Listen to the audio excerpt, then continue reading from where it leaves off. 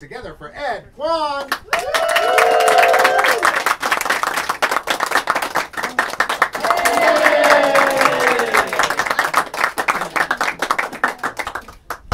Ladies and gentlemen, we are here in this room tonight because of what happened in 1894.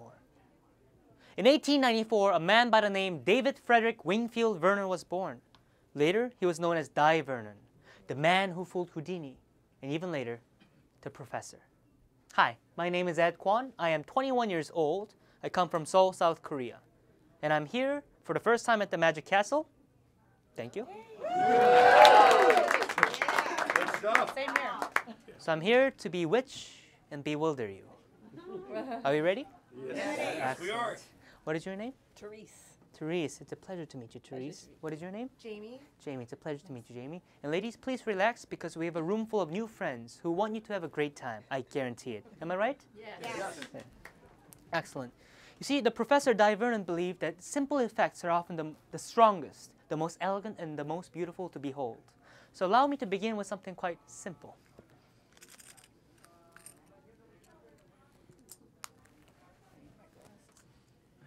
Oh, you'll be fine. You'll be just fine. Feel this coin. Make sure it's exactly what it seems to be. An old Walking Liberty $50 from the 1940s. It's not a chocolate coin or anything, right? Okay, excellent. Now, there are 3 golden rules in magic. Number 1, never let the audience know what will take place. That kills the element of surprise. The coins will travel from one hand to the other.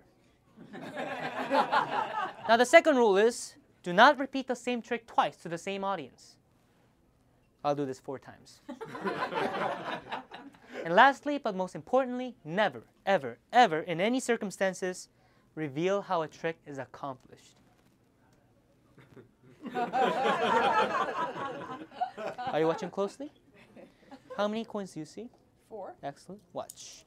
Because the closer you look, the less you see. And the less you see, the better for me. No strings or anything. No. Looking. See? The second coin will travel just like the first one, okay? Now, you won't really see it, but if you listen, you'll hear it. Listen. The birds of a feather flock together. The next one, I'll do it wide in the open. Watch. At my fingertips. One coin will travel from this hand to this hand, okay? From this hand to this hand. Please, call me Ed. May I see your hand, please? That is 1, 2, 3, and 4 coins. How many coins do you have? 4. And how many do I have? None. None. None. Would you mind closing your hand tight? I'll take just 1. That leaves you with 3, yes? Okay, hold it still, just like that. Right here. Watch. This coin will join the other 3 in a magical way. Like a ghost through an ancient castle.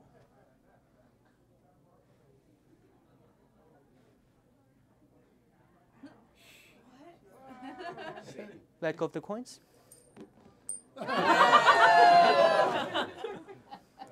All 4. I think we're warmed up. Excellent. Okay. Professor Dai Vernon studied many classical performers, namely the 19th century Viennese magician, Johann Nepomuk Hofzinser. I just like saying that name. Johann Nepomuk Hofzinser. Now, Hofzinser believed that playing cards are like the poetry of conjuring. Allow me to demonstrate. Jamie, do you play cards at all? Sometimes. Sometimes? What do you play? Go fish. Just kidding. Blackjack. Blackjack. Well, that's good enough for me. In fact, could you give the cards a cut? You've done this before. Yes. You've done it quite eloquently. Excellent. And I do not want to disturb the integrity of your cuts. I'm going to leave it like that for the time being. Now, this is what I call a target practice. If you were an archer, you'd set up a target on a tree, shoot an arrow, and try to hit the bullseye, right? Now, for obvious reasons, we can't quite do that in this room. That is why we have the perfectly safe, friendly deck of playing cards right over here. Jamie, could you just push out the card that you cut to? Yeah, just push it out. Just one? Yeah, just one, and put your hand on top. and guard it with your life. Oh, okay. Don't let anyone hinder with that card, because I don't want you to think that I'm cheating. Okay. Sir, I don't cheat. Much. Now first, I have to pick up an impression, because whatever card this is, there should still be 3 other cards in this deck that match that card's value. Yes? Right. Oh. Jamie, you are an interesting woman. You can tell my husband that. But whatever makes you happy. I feel a strong connection with this card. Can you see it well? Uh-huh.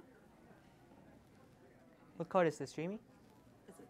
I don't even know. Jack. Yes, Jack, Jack of okay. Hearts. Of course, I could announce it myself, but I know that none of you believe a single word that's coming out of my mouth. I don't know what it is. Must be my tie. I think the second Jack, the Jack of Clubs, should be right over here. The tension mounts. The plot thickens. What could possibly happen next? I'm glad you asked. The next and final Jack would be the Jack of Diamonds, which I believe is exactly 27 cards down. Sometimes I miss. Not tonight. Oh, wow. Now, Jamie, please prove to everyone that I was indeed correct. Show everyone the Jack of Spades. That should be the Jack of Spades. Show him. Yeah, the Jack of Spades. Liar! No. Jamie, I'm afraid you chose the wrong card. You don't want me to cut it. But it's okay. Allow me to rectify this situation. All I do is snap my fingers and watch. Like the mirage that shimmers in the desert's dust.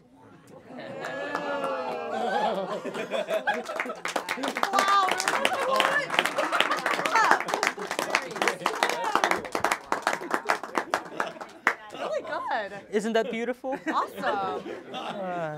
I do it for myself all the time. Would you help me out with the next one? I'm not going to look. I'm going to turn my back around. Please take one card. And when you're happy with the card, place it on the table, okay? Doesn't matter which one it is. Doesn't matter which card. Okay. Are you happy with the card? Yes. Okay, leave the table here. Well, And am I don't looking at- don't show it to anyone until I look Can I look look? back. Should I look? Be patient, ma'am. Just I'm going to turn my back around. Now it is safe. Because I don't want you to think that I'm peeking, you know? Okay. Are you happy with the card? Yes. Excellent. Perfect. I'm going to leave the card in the deck. Okay? And Jamie, just push the card in flush when I count to 3.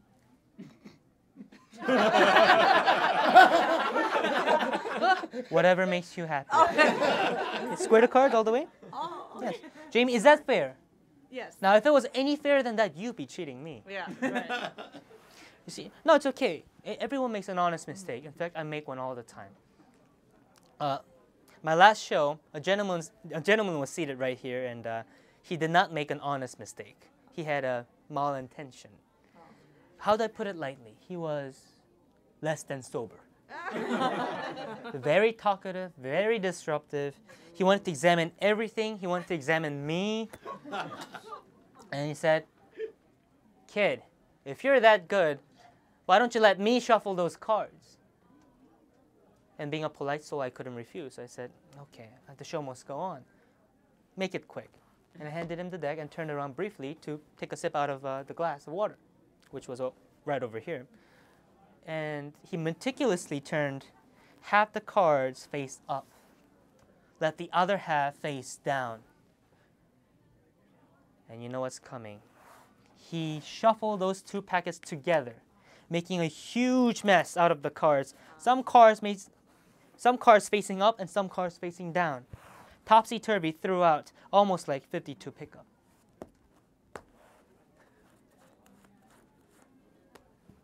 Of course, I could see all of this because I could see it through the reflection of my glass. I pretended I didn't notice. So I turned back around and said, "Sir, would you be impressed if I can find your card?" He sneered. He crossed his arms. He leaned back and said, "You know, son, I'll be very impressed if you can find my card because I just shuffled those cards face up and face down." And I looked, and indeed, the cards were mixed face up and face down. Some cards were facing up, some cards were back to back, face to face. I said, that's not a problem, sir. Watch. All I do is cast my shadow, and something unbelievable will happen. Watch close.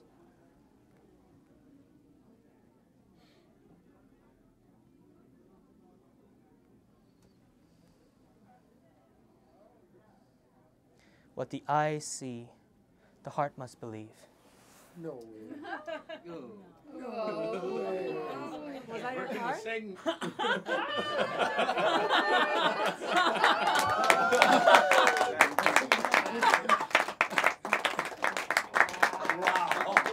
You'll never do it again. No, but the gentleman laughed out loud. He was so satisfied. He had a great time, and that's all that matters. Jamie, we only have one rule in this room. Have fun and be happy. I'm happy. Are you happy? I'm very happy. Are we all having fun? Yes. I must be doing something right. Yes, you are. Excellent. Does anyone play cards in this room? Come on, I know you're here. The longer you wait, the bigger the shame will be. Raise your hand. Any card players in the room? Yeah. Yes? She just called you out. What do you play, sir? Poker? Poker. What kind of poker? Texas Hold'em? Texas Hold'em. Do you play any of the traditional poker, like the 5-card draw or 7-card stud, any of those? But you're familiar with the poker in general. Excellent. You see, if you were in the military, you'd be reading Sun Tzu's The Art of War. If you're into the politics, you'd be reading Machiavelli's The Prince, or The Art of the Deal. It depends. If you were into biology, you'd be reading Charles Darwin's The Origin of Species. But what do you read if you are a card man? Well, sir, I'm glad you asked.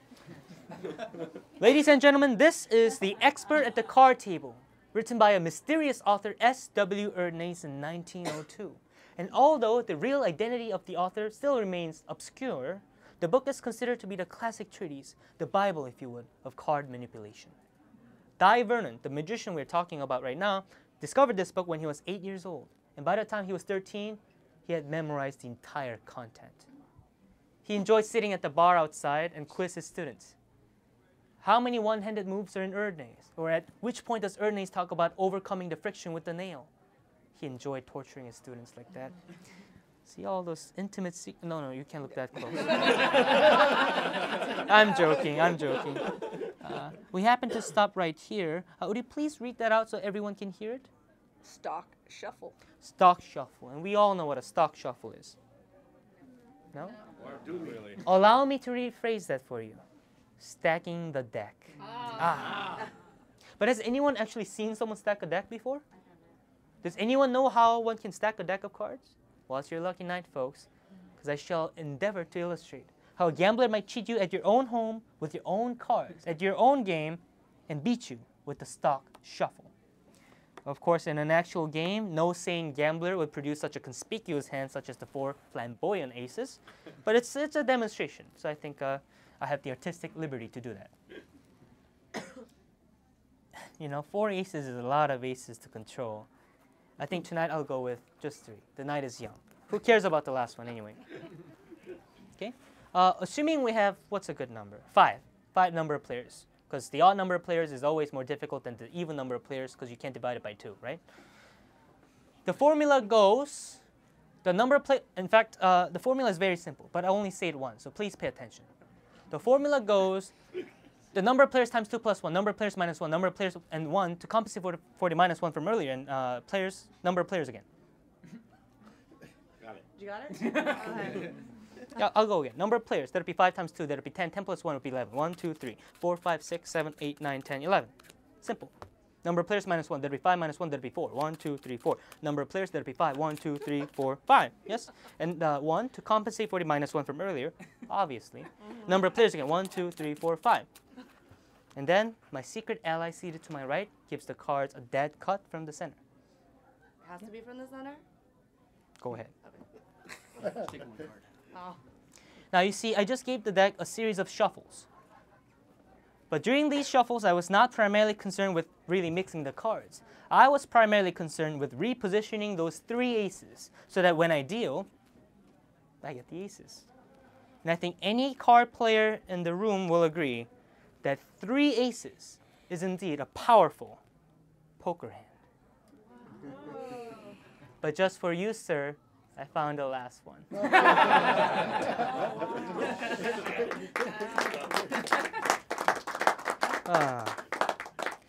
You know, just out of curiosity, let's see how the other players did here. Well, a pair of 8s, nothing spectacular there. We have nothing over here. A pair of 9s and a pair of 4s. You see, there's no point in stacking the aces for yourself if there's no competition. You don't play the cards, you play the man. So how do you convince the other players to bet heavily so that when you win, you end up with a large sum of money in the pot? Well, Jamie, I'm glad you asked. To do that, you have to first give the other players a good hand. Not good enough to beat yours, but convincing enough that they'll bet heavily. And of course, that requires me to memorize the order of the entire deck. Naturally, it is a time-consuming process, but we do have 20 minutes. Does anyone have a watch with a second hand? Yes. Yes. Just say go and start timing me, okay?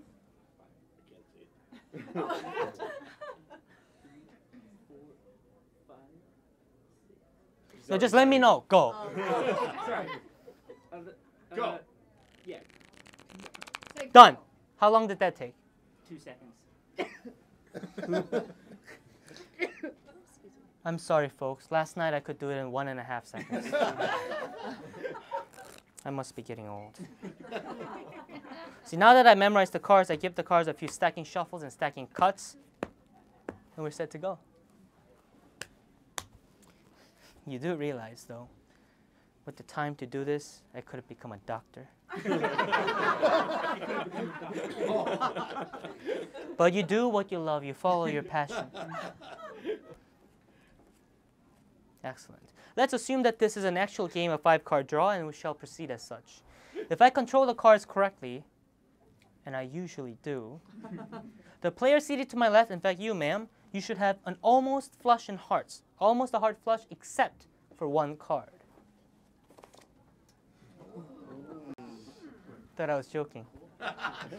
Now the next player, sir, you are somebody that I would call a safety raiser, because it is always safe to raise on 2 pairs. In fact, I gave you a pair of queens and a pair of 10s. I hope that suits your interest. And sir, you look like someone with a lot of money in your wallet. So I didn't take any chances. I gave you all 4 deuces. And Jamie, I'll be honest with you. I ran out of time. There was a little confusion, and I could only afford to track down 2 6s. But please don't take it personally. Now, for the honest dealer, you okay?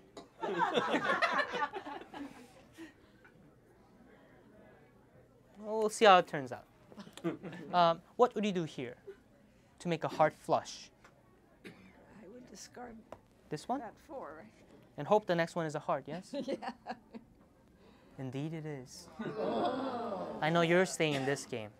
Sir, what would you do? You have 2 pairs. Get rid of 3. And someone said full house, right? To make a full house, we need either a 10 or a queen. Which one do you like better? I'll take the queen. As you wish. And sir, what would you want to do here? I hold. You hold, perfect. And Jamie, you know, let me help you with that. I think we could maybe go for 2 pairs, because we have a pair of 6s. Maybe if we have another pair, Another pair, yeah. it's not too bad of a hand. It's how you play it, you know.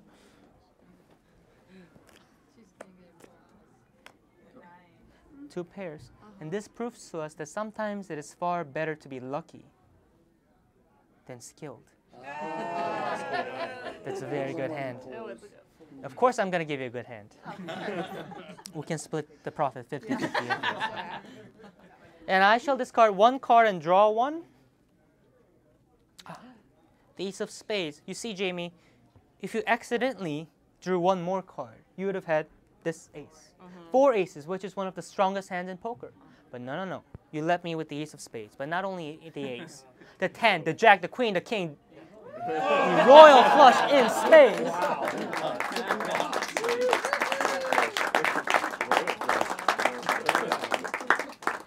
You do realize the odds of getting that hand is lower than winning a lottery. Okay. That's why you don't play cards with strangers. Should we do one more? Yeah. Sure. Okay. I usually don't do this, but you are my last audience of the week. So before I conclude, please give the two beautiful ladies a big round of applause. They did wonderful. So here we go. The final piece. Ma'am, could you help me out with this one? Sure. I'm going to start shuffling the cards in this fashion, and whenever you feel like to say the word stop, and don't feel pressured to stop anywhere. Okay, stop. Here? So soon. The 5 or the 8? I'm sorry? The 5 or the 8? 8. The 8. Here we go. And since we're talking about Dai Vernon, let's use his favorite card, the Ace of Clubs. Jamie, would you mind taking out the Ace of Clubs? It's That one. oh. You're doing great, Jamie. Jamie, turn the card face down and insert it wherever you want. Okay, right here. Okay. And ma'am, should we use the card directly above or directly below that card? Gosh, below. Below? Okay, the 2 of diamonds. Now watch closely. Because the moment this card touches the back of that card, this card will change. It'll transform before your very eyes. Watch closely. You'll see the moment.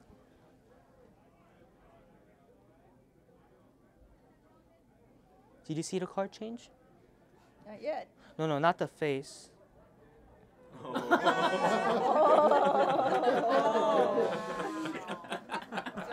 Watch.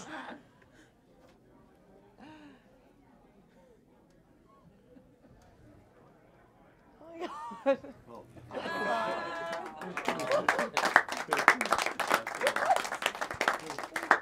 And if I take the rest of these cards, drop these in and give them a little shake and a snap,